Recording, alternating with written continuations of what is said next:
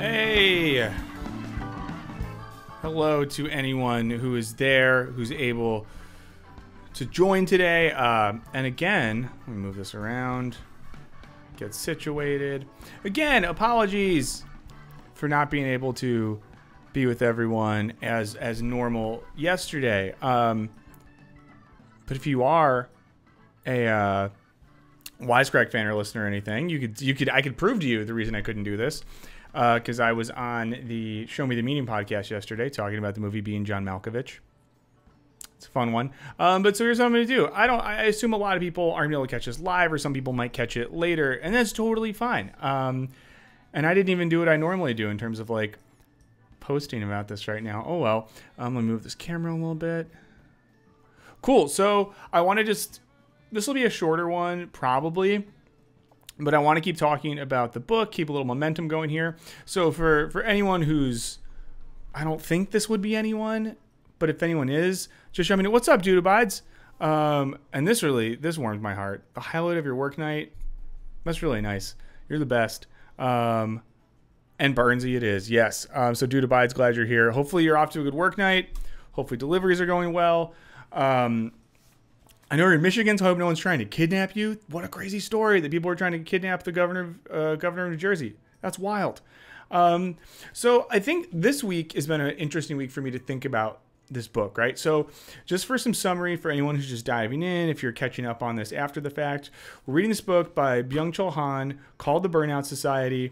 It's a book that is trying to analyze a particular phenomenon taking place in our era, which is the phenomenon of burnout.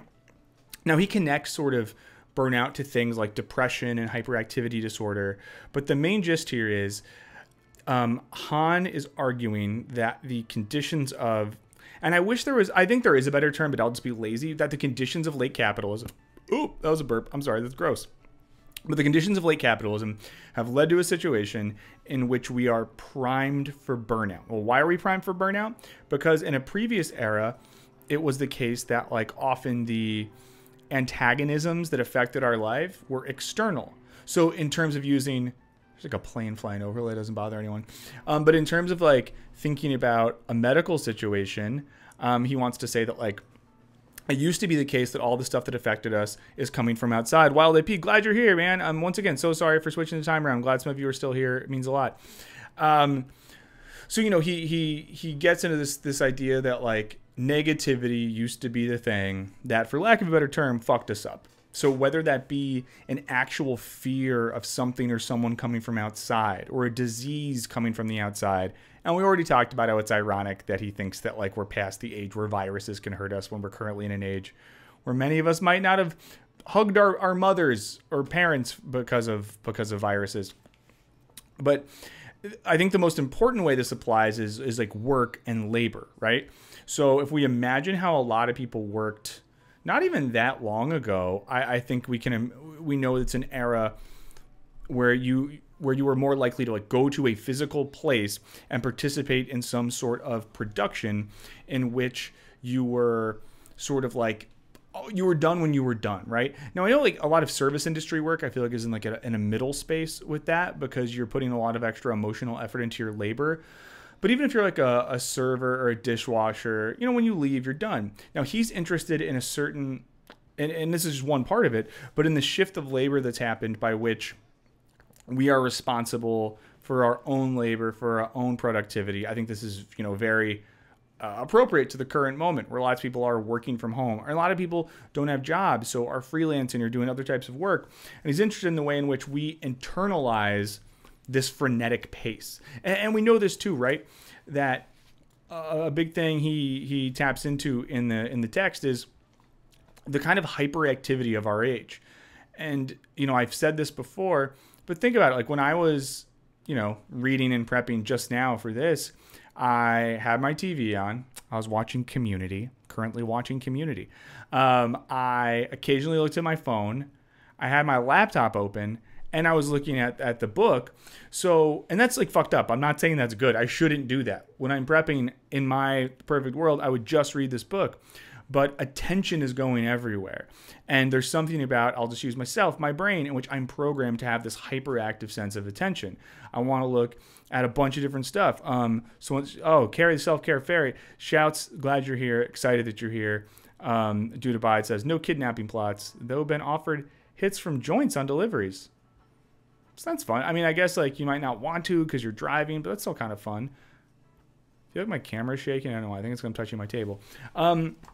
So once again, I think an important theme from the book, oh no, I pointed the wrong way, from the book, is this idea of hyperactivity, of sort of hyper attention. There's so many things that want our attention.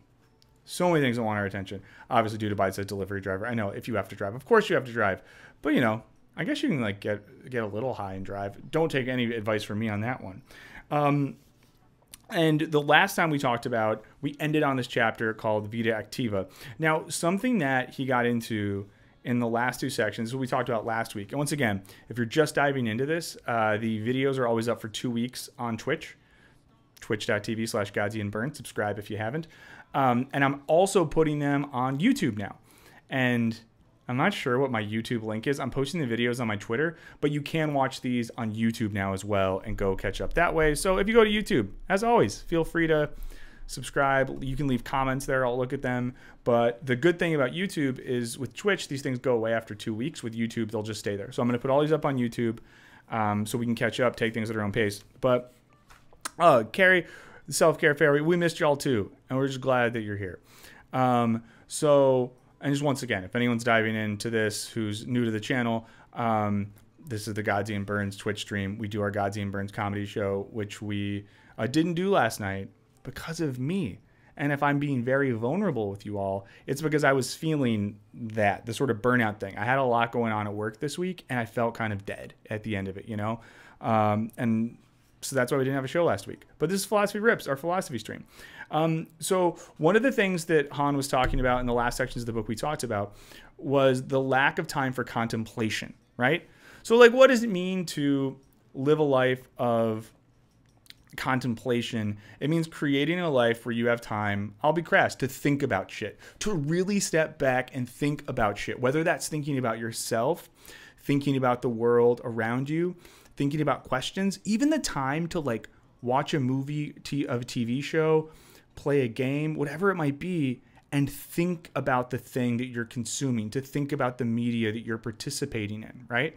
So contemplation is important that way. And we talked about this last time a little bit, that like for Aristotle, contemplation is really important, and contemplation is tied to action, because to act in a fulfilling way, we have to be able to think about what we're doing first.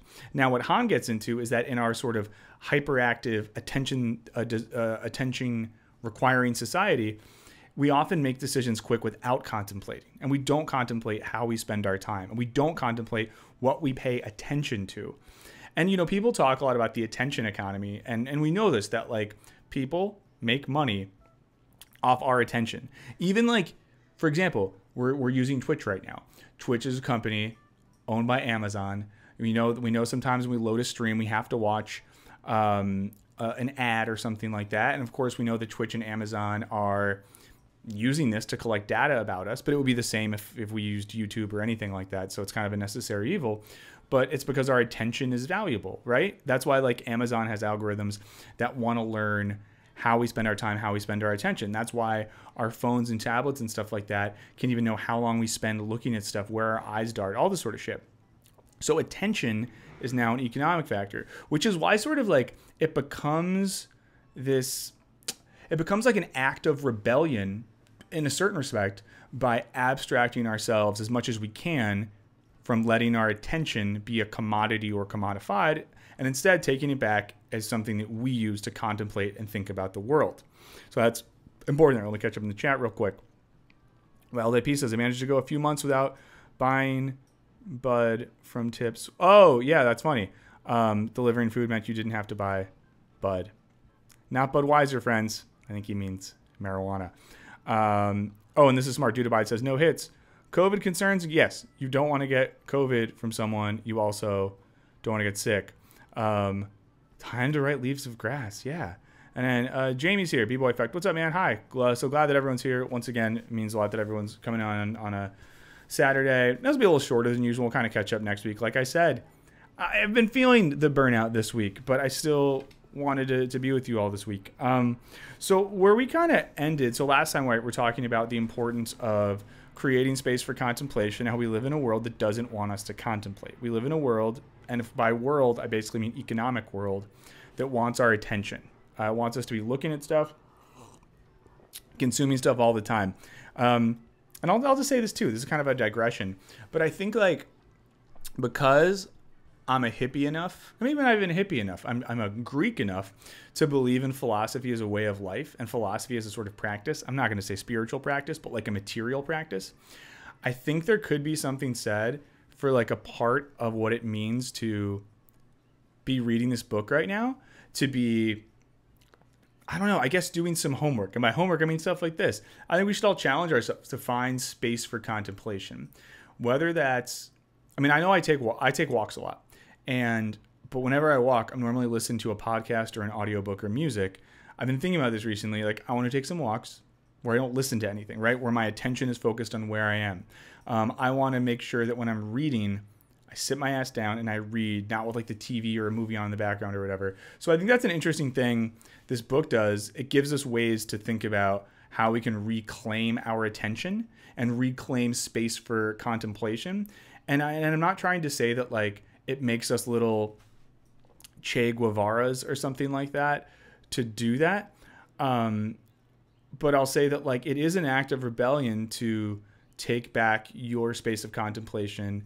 It is an act of rebellion to create space for your attention to be yours, right? It's hard to do, but you're fighting against that. Wild AP says, the algorithms have started showing me mental health service ads. Oh boy. Here's a dark story. Some of you might have heard me tell this before. I used to work for a company that no longer exists. We had like a tech data analyst person, and she was telling me and a coworker, I think I mentioned this on the stream, but I'll just say it again. But she was telling us how they can use data from like Facebook, Twitter, Instagram habits to predict when someone is depressed and considering suicide. And me and my other friend, who were like a writer and a producer, more creative-minded people, and I think being creative means you have to operate with a certain level of empathy, we were like, oh my God, but that's so good that they could then reach out to that person or suggest mental health services. And she started laughing and was like, no. We use it to try to get them to buy bigger products because people at the end of their rope are more likely to make reckless purchases. And that's what we're fighting against, right? We are fighting against forces that want to like predict our mental health states to make us buy shit. Ryan says eye tracking and facial recognition are getting bonkers effective. Yeah, 100%. And once again, all of these things commodifying our attention. Canada, so it's legal. And I'm in California, so it's legal. That's awesome. Carrie Self-Care Fairy says, I associate leaves of grass with self-contemplation. Yeah. And I think it's interesting, right? Navel gazing we often use in a negative way. I think we need navel gazing more than ever right now, right? And I think that's something that, he doesn't say it, but Han gets into. So one of the last things in the section we finished on last week, and I might not get through talking about both next two chapters, and that's fine, so we'll get into it next week. This is kind of more of just like a catch-up sesh. There's a line I loved. I read it last time. It's on page 19. What does it say? Sorry. Due to abide. Same with lawn care. Yeah. Like taking care of your lawn is great. Taking care of plants. All these things are reclaiming your time and your space to focus on new things. I'm down with navel gazing, but also fuck Thoreau. Carrie the Self-Care Fairy says, yeah, I don't know a lot about Thoreau. Is he bad? Did he get I don't know. Is he like a bad dude? I'm assuming he is because, it's from a thing. B-Boy Effect. Oh, thank you very much, Jamie. Appreciate that. Also, stay tuned because in a couple weeks, we're going to have Jamie on the stream. I'm going to get some other folks. We're going to have a discussion about this. And before then, I'm going to ask you all to send in questions and thoughts. But a line in this book that I just love, it's on page 19. And I think you'll have the page number, whether you have the physical book or a downloaded copy. And once again, if you haven't been here, if you haven't been participating, you can download the book. And before I get to this quote, Carrie the Self-Care Fairy brings up an important point. Happy Mental Health Day. You know what? I'm going to stop for a second because we're talking about this book. A lot of what this book is doing is getting at the fact that we have structures in our society that are directly and negatively affecting our mental health. that are, and Han talks about in the book things like ADHD, hyperactivity disorder, depression, all these sorts of things. Today's Mental Health Day. I actually posted this online earlier. If anyone follows me on Twitter, if you've seen this, I'll just say, let's all be a part of normalizing mental health. And by that, I mean letting it be normal for others in our lives to be dealing with things like depression, anxiety, bipolar disorder, attention deficit disorder, whatever they're dealing with. And let's normalize that in ourselves as well, right? So let's, on both sides, let's make sure we are prioritizing our mental health, normalizing it. And I'll just say this, if this helps anyone, I'm someone that I've been diagnosed with depression and anxiety. I take daily antidepressants, and I was so afraid to do that for so many years. And it's been really helpful and really positive for me. And I do think it's not just that like we have to worry about our own mental health internal to what's going on with us. Remember what Han says in the book, right? It's shit that happens in the world has a direct effect on the functioning of our brain. And if we're going to get a little psychoanalytic, on the function of our unconscious. So it's hard. And I think it's harder than ever to not feel anxiety, to feel depression, to feel the sort of attention going every which way. And because it's National Mental Health Day, let's just be cognizant of that and remember that our mental health is just as important as our physical health. We just can't see it. And it's one of those things where if you're coughing, you don't feel awkward telling a friend you have a cough. But if you're depressed, you might just seem like everything's normal and no one can tell. But tell people that. Create space for that. And once again, I think that's why I like this book. It talks about something that's real. We want to talk about philosophy. It's real. We're going to keep doing it. Let's see. Okay. Yeah. And I think people are bringing this up. Okay. So yeah, I mentioned that story on the Social Dilemma episode. Thanks for reminding me of that one, Jamie. Ryan has a question. Let's look at this and then we'll get back to kind of talking about the book. Does it address the difference between thoughts and directed thinking, like going on a walk with a topic in mind to chew on versus letting thoughts slosh around in your brain? I haven't gotten, and Jamie who's in here might know better than me. I haven't really noticed the distinction between that in the book. I think that like there's something to be said, and there's something in the Bartleby chapter that gets into this. I don't think the idea is that in contemplation that we just think nothing. It's that we have the space to contemplate things intentionally. But I think like, and this is me not talking about Han's book right now. This is me talking about general stuff. I think there's nothing more philosophical than you could do than go on a walk with a topic in mind. Like to go on a walk with the intention of thinking through a problem. There's a lot of philosophers in the history that have talked about this. I mean, two very obvious ones are Immanuel Kant and Soren Kierkegaard, who both used walking as a method of thinking. But I also think there's something really important, and maybe this is a bit more phenomenological, to go on walks or have experiences in the world where you open yourself up to perceiving and thinking about things. Maybe when you normally go on walks, right? Like you are listening to a podcast or you're on the phone, and because of that, you don't notice stuff going on around you, but maybe you go on a walk another time and you notice, this is going to sound corny, but I mean this, like leaves and birds and the changing sky, and you can immerse yourself in that. So I don't know, but we'll talk about this more, Ryan. I think really appreciate you throwing it out there. It's a really important point. And then Carrie Selker Ferry says, Thoreau is just lame. True. Capitalism is a bitch show. True. Hey, MDD represent. I'm pretty sure that means major depressive disorder. I'm with you, bud. Yeah, and that's not to make fun of our mental health stuff. Just to be honest, some of us have it, and we should be open with it. Now, finally, I'm getting to the line on page 19. Hans says this: one exploits oneself. It means that exploitation is possible even without domination. And even so, people who suffer from depression, bipolar disorder, burnout syndrome develop the symptoms displayed by the Muselmanner in concentration camps. And I'm not going to go too far into that because it gets dark pretty quick. But that idea of self-exploitation is really important, And a lot of what the structure, if we think about the structure of like certain anxiety disorders or attention disorders, it's our brain telling us we're not doing enough, or we're doing this task wrong, or the future, we might fuck up this or that or that. These are things that come internally. It's like the call is coming from inside the house type stuff. And I think that's really, really, really important. Let's see. Yeah, so we'll stop there. Just stop there talking about that quote real quick. Oh, that's funny. Well, okay. The good stuff going on in the chat. I'm not going to put it on here, but I love it. Talking about the throw stuff is very funny. So the 2 chapters that I read for this week are the Pedagogy of Seeing one and the Bartleby one. Now, I think the seeing thing is important. It gets into that question of like, what do we pay attention to and how do we pay attention? And there's some good stuff from Nietzsche here. And I'm not really a Nietzsche expert. Read enough Nietzsche to like teach Nietzsche. But I'm not super intense there, but I thought this stuff is interesting. I kind of want to go look this up. I think most of the quotes here are from Twilight of the Idols. And there's a line, and this is quoting Nietzsche.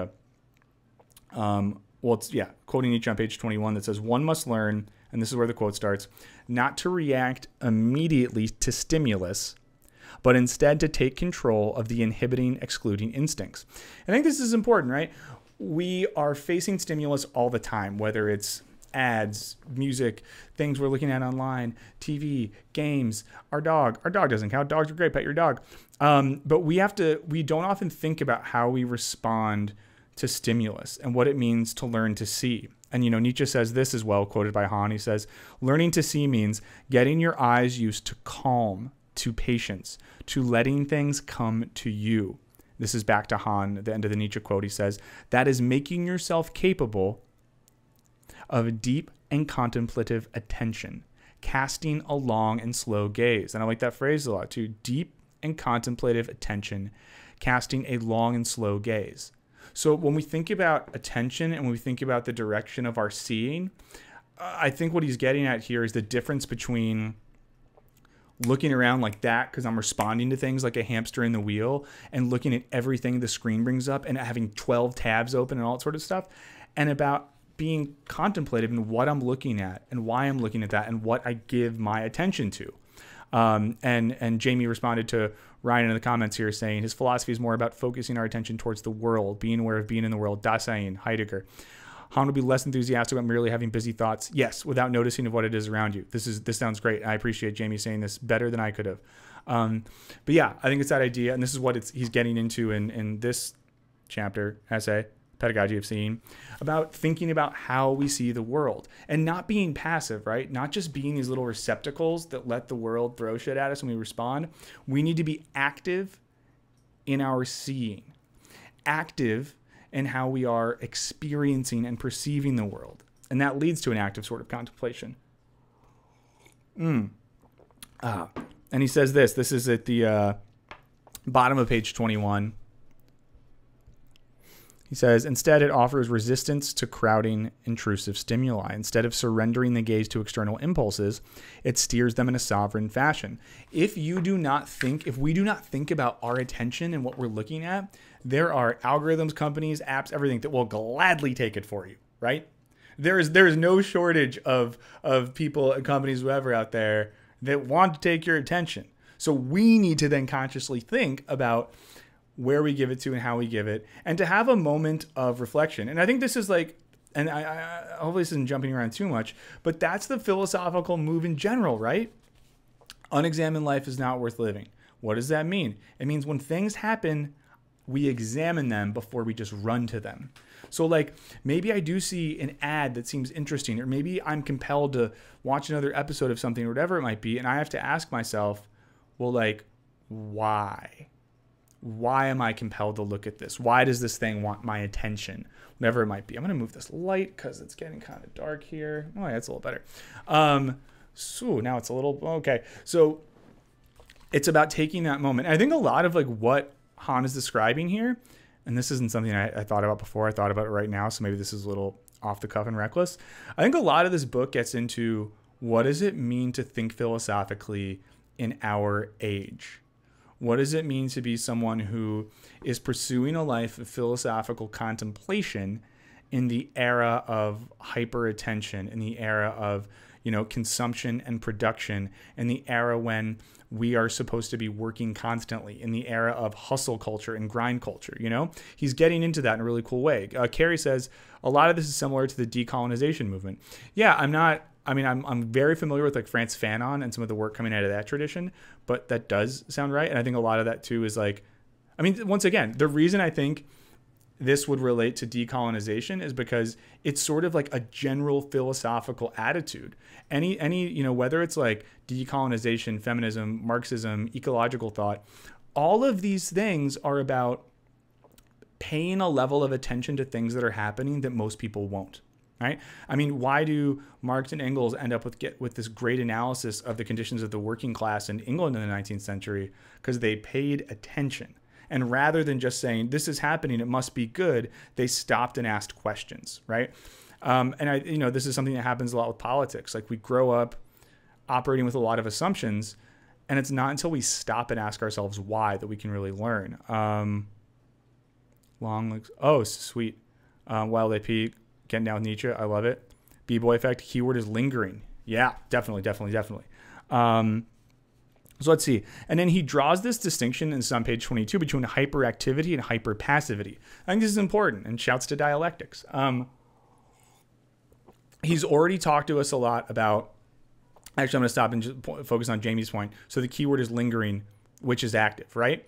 That means if we're lingering over something, like if I'm in the store and I am in the cereal aisle and I linger, it means that I'm paying attention to the different types of cereal. Maybe I'm even looking at like the health benefits or something like that as I actively think, not just like which box looks prettiest, but which cereal do I want? Which one might be healthiest? And then maybe I think like, which one will taste the best with which type of milk? And this is like a silly example because cereal, whatever, just eat whatever the fuck you want. But lingering implies an attentive state of not moving on to the next thing, not jumping around like that, lingering on a moment. The same way if you go on like a walk in nature and you see some cool leaves or trees or anything, you can stop and linger on those. Dude Abide says, I got ADD. Hey, we're all just shouting out our mental health stuff here today. That's good. We're all together. We respect it. So I'm wondering how this would affect me. Yeah, I mean, I think that part of like, Dude Abide's, what he's getting into in the book is that, of course, a lot of these things, like people had ADD and major depressive disorder before this era of hardcore media-fueled capitalist consumption and production. But I think I think what he's getting at is we live in a society now that heightens those. Like, no wonder mental health disorders are climbing at alarming rates because we live in a society and a culture that creates the conditions for those things to flourish. It's almost like if, ADD or depression or anxiety were like little plants. We live in a culture that's watering them constantly, that's helping them grow, that's like pouring fertilizer on them. It's fucked. So just to get back, I know I stopped to talk about Jamie's really important point about lingering. So yeah, he brings up this point about hyperactivity versus hyperpassivity. Now, I think the mistake would be, right, to say, okay, Han is telling us that hyperactivity is bad. What's the opposite? Hyperpassivity. I just chill. I let the world pass me by. Maybe I ride around with Dude Abides and I accept the tokes that he can't get and I get real high and I'm just passive, right? He wants us, I realize it's silly that I play a stone person as I sit here in a tie-dye shirt. Sorry. But he's getting to this point that like the cure to a culture of hyperactivity is not hyperpassivity. It's not to let the world pass you by. It's not to not care, right? You should care. You shouldn't care so much it makes you neurotic, but there should be a level of care. And he has this line, and this is on 22. He says, it is an illusion to believe that being more active means being freer. I think that's important as well, that connection. Carrie the Self-Care Fairy says, yeah, fan on. If that's something we're interested in, this is real, because I'm thinking about what we're going to do after this. Maybe we should talk about Fanon. And this is a weird aside. Before I left academia, I was working on a book about humanism it started with like Sartre and Althusser and de Beauvoir and got into Fanon and some like post-colonial stuff, looking at the role of the human. Maybe I can dig up some of that research, see if I still understand it. We can talk about Fanon because Fanon rules. Yeah, so along with this thing, and to get back to like the lingering point, he says this on page 22 as well. Today we live in a world that is very poor in interruption. Betweens and between times are lacking. I love that. Between times are lacking. And obviously for Carrie, between time is lacking because you're doing 5 other things. I get it. We all do it. So what does he mean by between time? Like, think about how often we jump from thing to thing to thing to thing. I used to love taking the bus or the train to work because it felt the sense of freedom. Like I didn't have to be productive. right? I'm sitting on the train. I can read, I can do whatever, but I'm removed from the cycle of productivity that I normally feel like I'm in. So I think that between space is really important. So I think like, and I don't want to make this corny, but I think that's like a thing. And I don't want to be like self-helpy, right? But that's the thing we could ask ourselves from this book. Like, where are we giving into patterns that erase betweens in our life, and where could we find some more betweens? I don't know. Now, I'll jump ahead a little bit. I thought one of the most interesting things from the Pedagogy of Seeing chapter was this notion of rage. Now, I often think of rage as bad. You know, you think about rage, and sometimes I even think about the worst of contemporary politics and people getting pissed and yelling and, oh wow, this matches that. Let's put it there. Great. I don't often think about rage as a good thing. And he made me reconsider this. So he says, this is on the bottom of 22. He says, in contrast, rage puts the present as a whole into question. And he's drawing a distinction between anger, right? So what does it mean to be angry? I'm angry at one thing. And think about like politics, right? I might be like, oh, I don't like this presidential candidate. So I'm angry at this one person, but I'm not questioning the system. Or I'm angry at, where I live in California, we're getting a lot of fires. I could say I'm angry at these fires without questioning the system that creates those. So when he gets into rage, he's talking about an emotion that puts the present as a whole into question. So if I'm having like political rage, it's not just like, oh, this presidential candidate is dumb fuck or whatever it might be. It's more like, why is this system here in the first place? And I think like, I'll use this example. I assume this won't offend anyone. The dumbest thing that people have done in America and the West in general, because it's a global problem, is to act as if like Donald Trump is an aberration or an anomaly rather than a direct outcome and feature of the system, right? It's not a mistake that Donald Trump became president. Everything in the system enabled that to happen because it worked perfectly. The system didn't dysfunction, right? So the question isn't like, how do we get Trump out? The question is, why do we have a system that created this in the first place? And that's where rage comes in, right? Anger is, I hate the orange-faced Cheeto president. Let's vote him out, which is fine. Rage is, why the fuck did this happen in the first place? What are the conditions that led to the creation of this like political momentum? And I think that's something he gets into here. And I love this phrase that comes next. On the bottom of 22, if you're looking at your book or your PDF, whatever it might be, he says, and this is talking about rage, he says, it presupposes an interrupting pause in the present. God, I love that. An interrupting pause in the present. We'll get into this more later. Maybe even at the end of this, makes me think of Alain Badiou right here. I know Jamie pointed out last time that Badiou wrote the intro to the translation of his book, I think Agony and Eros. I still need to read that one. Alain Badiou is one of my favorite living philosophers. But this idea of rage interrupting, pausing the present, right? Because what happens, we normally keep going, and we never stop. And if we don't stop, we can't think. And that kind of gets back to what, oh, what's up, El Jefe Torino? So glad that you're here. I'm excited. We love new people. We're all friends. Get involved in the chat. Hopefully this conversation makes sense. If not, you can catch up. There's old episodes of the series. Excited to have you here. Let's look at the chat for a second. Ryan says, a lot of this is why some drugs are great. I agree. They get people to socially engage like this, especially psychedelics. Never had a better walk while on LSD. Yeah, and I'll say this, and once again, this feels ridiculous to be the guy in the tie-dye saying this. I didn't have any psychedelics till kind of later in life, but recently, like I took a hike and had some mushrooms, relatively like low dose, and I found myself just like staring at things in nature, contemplating the beauty and the systems there. And, in that moment of being on a psychedelic, I didn't care about like my phone or my Twitter feed or getting back to a TV. I was really caught up in the moment. And Wild AP says, I miss mushroom hikes. And I actually talked to, and this is maybe being a little TMI, but it's mental health day, so it's fine. I was talking to my therapist about the important experiences I've had on psychedelics. And she said, the great thing about that is it can remind us that that type of existence is possible. Now, of course, we can't always be on LSD. Don't do that. It'd be bad. But let's say if I'm on LSD and I experience a new level of empathy and attention for the world around me, I know that that's a possible state and it's something I can aspire to. in my normal practice. And this is something that, like, to use the framework of someone like Alain Badiou, he'll talk about these events that happen. And when an event happens, it lets me know that a new thing is possible. So, like, I don't know about you all, but the first time I ever went to like a big political protest, it was like, oh my God, this is like possible. A bunch of people diverse from all over getting together with some anger, maybe some rage about the same things. It creates this feeling of enthusiasm, like, oh my God, to use kind of the corny phrase, a different world is possible. And I think rage is getting us there. And I'm getting back to the book now and Hans terminology. See, you gotta take notes. You gotta underline. So once again, he says, rage puts the present as a whole into question. It presupposes an interrupting pause in the present. How often do we have the interrupting pause? And he says, this is what distinguishes it from anger.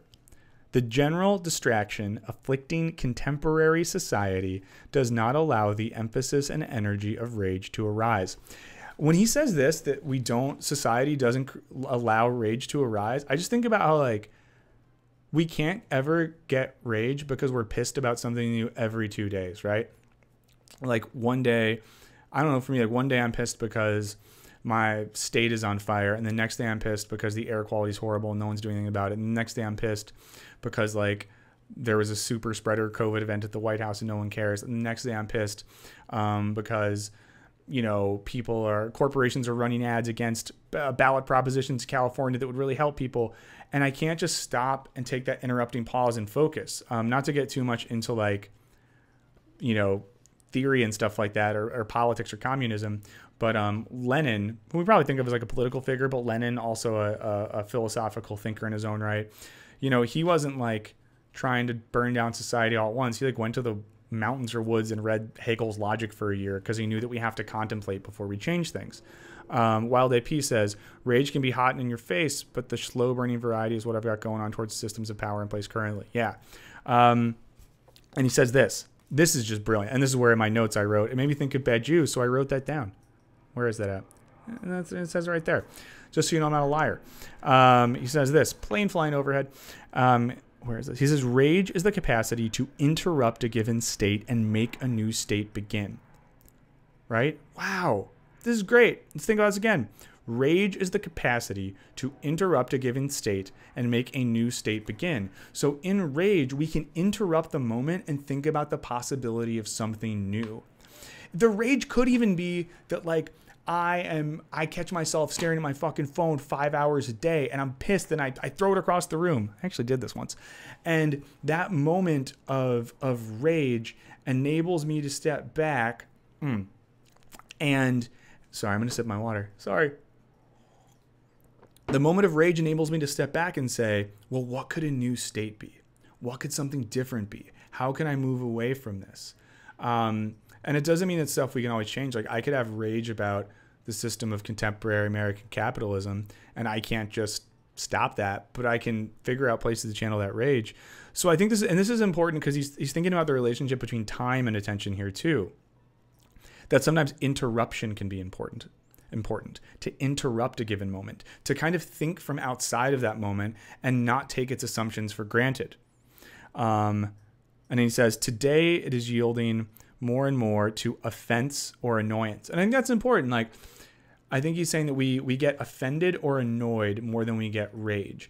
And offense and annoyance, while not bad emotions in themselves, if I'm offended, it's normally just like, I'm offended at this person and I'm mad at this person. I don't like this person, but I'm not questioning the system. If I'm annoyed at this person or something someone said. I'm annoyed at this movie, but it's more of like this immediate kind of non-reflective reaction to something.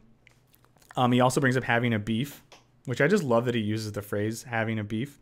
He says, having a beef, which proves incapable of affecting decisive change. And yeah, I feel like people don't often use sort of offense and annoyance to affect decisive change. I was actually reading a book that's not philosophical. I don't know if anyone knows these comedians, Desus and Mero. They're very funny. They have a podcast called Bodega Boys. They have a TV show as well.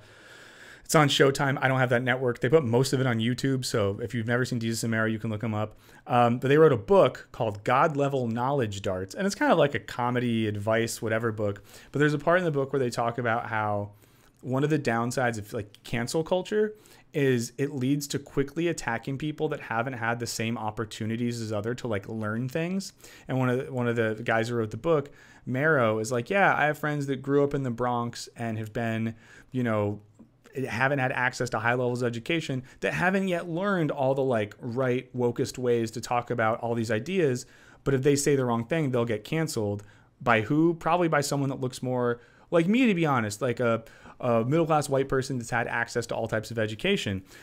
So being like offended or annoyed and just like canceling someone in a certain sense isn't leading to affecting decisive change. That's not to say that like all cancellation is bad. It's good when we start canceling people for like rape and assault and changing culture in that way. That's a good thing, just to make sure no one caught me slipping there. So he says, annoyance relates to rage as fear relates to dread. This is important. Very Kierkegaardian too, because like, what is fear? Fear is, I'm afraid of the meeting I have coming up with my boss. I'm afraid that my partner's going to leave me. I'm afraid that if I try a new skateboard trick, I'll break my ankle. What is dread? And dread, you know, the word we'd have in like German for that is like angst, right? Dread is, what is the point of my existence? What's going to happen? Am I going to die? When am I going to die? You know, it's something that applies to my being, my very existence. It's this kind of like Heideggerian, Kierkegaardian, Sartrean mood of an overwhelming dread about existence as such. And he's here saying that like anger is more like fear. I'm angry at a particular determinate thing. I fear a particular determinate thing. But in rage, I'm like raging at the system. I'm raging at what seems impossible to change, and in interrupting that, I can think about it. Let's see. So I know I talked about rage a lot there. If anyone has thoughts, please share them.